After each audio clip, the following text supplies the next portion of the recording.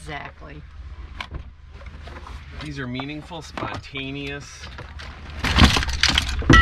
I honestly didn't know that you wanted this and wanted a conversation. I surprised you. I would have been more spunky. Spunky? I would have been more Kelly Ripa-like. Because Kelly Ripa is spunky? Oh my God. She's spunky.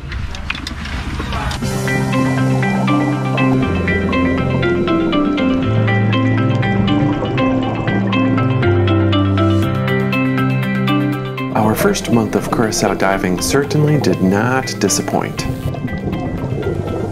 Thanks to great tank fills and an equal passion for diving from Don at Rebel Diving Curaçao, our average dive time for guided shore dives was just under 75 minutes. Non-guided times with just Leslie and I was even longer.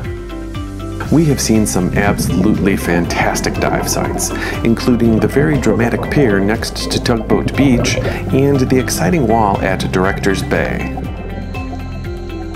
Further west, Boca Sammy has a large, flat, shallow area with lots of sand, rock, and small coral that has a ton of sea life. Every week, Don shows us even more beautiful sights, and we can't wait to share the best with you.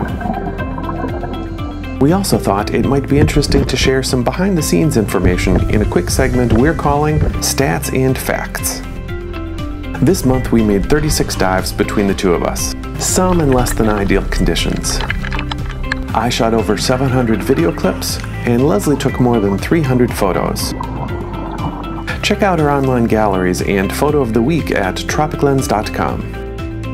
Curaçao had an unprecedented 3 island-wide power outages totaling more than 40 hours. The last one knocked out our internet and TV for 4 days, and we had to get a new modem. Sadly, I lost my hat. The new one has a rim all around as well as a neck flap. Redheads, you know? Also, Leslie battled the cold for over a week. My snorkel for the past few years developed a hole in the flexible tubing, so I had to pick up a replacement. With more shore diving, some of which occurs on rocky terrain, we decided to pick up some dive boots with thicker soles.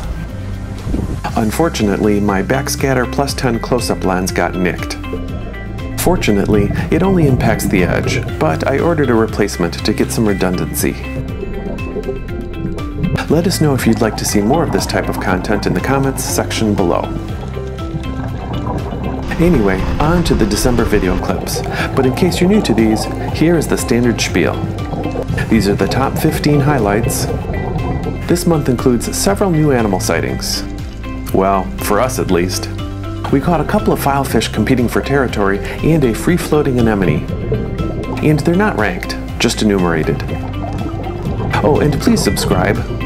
We are a small channel, but hoping to grow. Tell your friends, or else I'll have to tattoo more things underwater. Smiley face.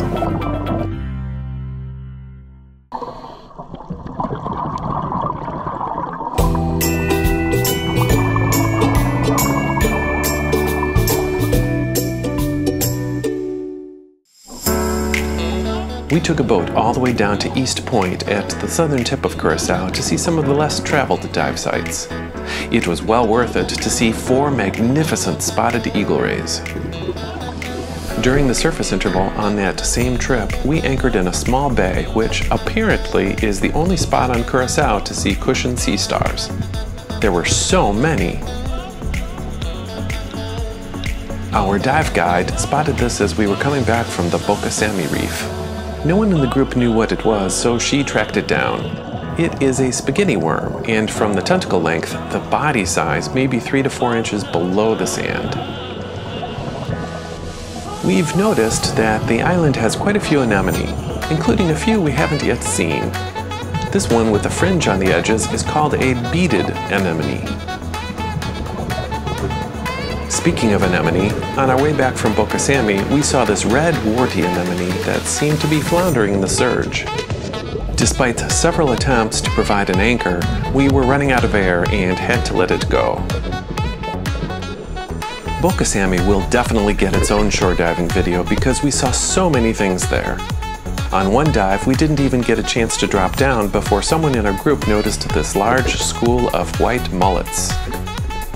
One of the most dramatic sights we've ever seen is the pier at Tugboat Beach. The sheer size of the chains, ropes, and pier columns is amazing. Diving under the pier is so dark, it's almost like diving at night. While diving in the shallows at Tugboat Beach, I noticed some frenetic activity below me and saw it was a couple of orange-spotted filefish in an apparent territorial dispute. I've not seen those bright blue colors before. Leslie spotted this little guy swimming around the base of a pier column, and neither of us recognized it. The yellow face and chest are the markings of a cherub fish, which is the first time we've ever seen one. We see trumpetfish all the time, but this is a cornet fish. They're closely related, but cornet fish can grow up to 3 times longer. This one was between 4 and 5 feet. My grandmother used to bring me shells like these from Florida when I was young. Now I can say I've seen them in the wild. These are called white-banded marganella. Leslie and I are big fans of anemone due to the creatures that call them home. Curaçao is the first place we've seen banded clinging crabs nestled among the tentacles. We see adult smooth trunkfish on just about every dive, but juveniles are quite rare. We've only been here about a month and have already seen 3. These are about the size of a pea. They're so cute! This spotted cleaner shrimp was either coming out to greet me or telling me to stay away from his anemone. I can't really tell which. Finally, what would December be without Christmas tree worms?